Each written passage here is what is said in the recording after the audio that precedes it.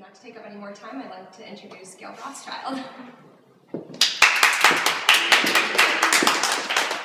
Hi. I guess I want to start by thanking the Westport Art Center for this great show and for the opportunity to talk to you all. This series of paintings are called Portraits of Ancient Linen. Each one is based on an actual archaeological artifact.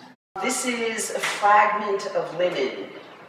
I believe it's 10 inches square, which you could probably see because it's usually on display at the Metropolitan Museum of Art. It dates from the Old Kingdom, and it's a fragment of linen.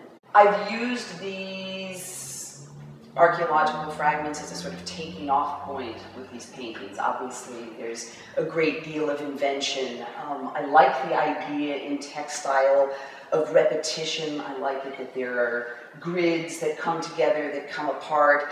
I like it primarily because it brings you to a place that's a cusp between nature and culture.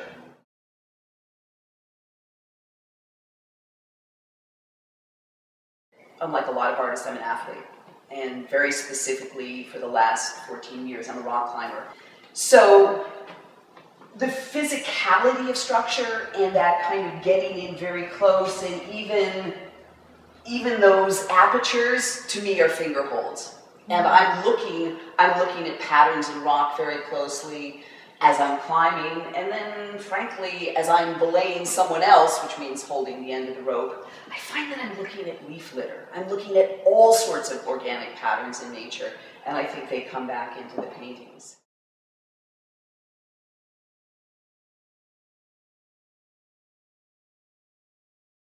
Over time, this tightly woven grid is sort of gradually turning back into the plant that it came from. You start to feel roots and organic things happening.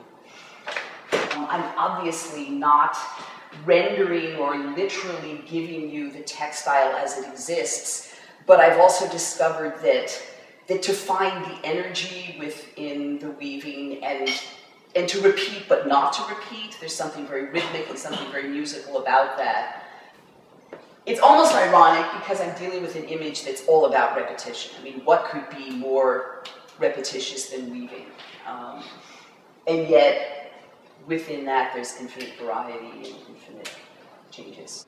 Linen, which is actually, unlike cotton, a very difficult material to turn into a thread. You have to red it, you have to go through a whole process, but what you ultimately get is a textile that's about as permanent as a textile can be. Of course, that's not all that permanent. No material is all that permanent.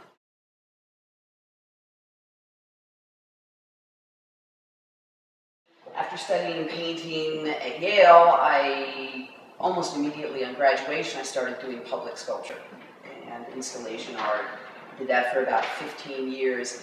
And I discovered, because I was traveling from one museum to another residency at a college, that I was making things, and because there wasn't a budget really to bring them back, I was having to destroy with my own hands everything that I was making. And I started to think, well, what's a kind of literary archetype of what I'm doing? And I came up with Penelope from the Odyssey, who of course is keeping the suitors at bay while Odysseus is returning from the Trojan Wars by weaving what is ostensibly a shroud for Odysseus' father Laertes, but this is going on year after year after year, and anybody who knows textiles knows that what she would have been weaving was a narrative tapestry, a very complex, rich work of art. So here's the archetype of an artist who is making with her own hands and then taking apart. And I thought, well, that's what I'm doing with my installations.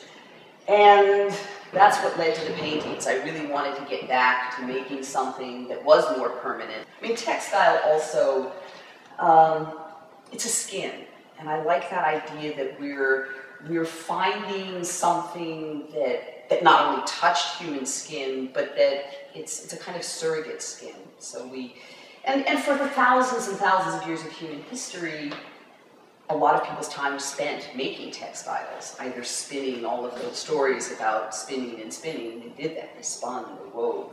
So everything about this endeavor, everything about this project has to do with permanency and with material and with, I suppose, life and death, how long anything lasts. Thank you all for coming. This has really been a pleasure. Thank you so much. Thank you.